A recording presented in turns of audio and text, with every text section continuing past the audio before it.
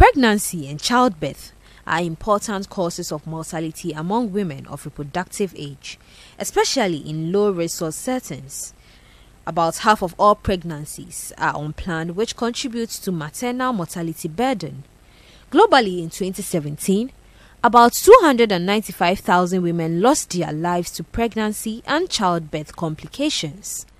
Maternal health is highlighted in the third Sustainable Development Goal that aims to reduce maternal mortality ratio globally to not more than 70 maternal deaths by 2030.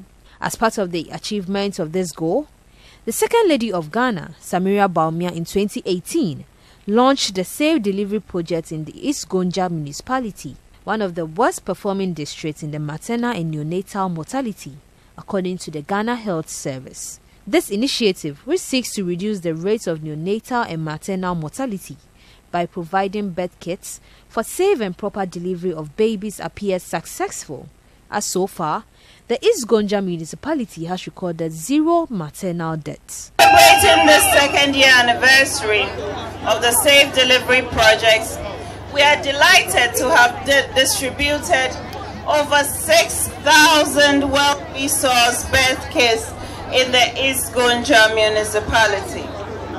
Through this project, we are changing the narrative so far as maternal and neonatal mortality is concerned. The East Gonja Municipal Health Directorate recorded no institutional maternal mortality. They recorded an increase in the proportion of newborns receiving postnatal care. However, the director of the Ghana Health Service has appealed to parents to ensure that children are immunized for the 6 childhood killer diseases. There are issues here that I think we must address. My district director tells me that not all children are immunized. That is, don't go for weighing and you don't give vaccination to your children. We want to use this platform to appeal to all women and fathers and grandparents that please ensure that all children are fully immunized before they are 2 years old. We want to continue to reduce the maternal death that has been happening.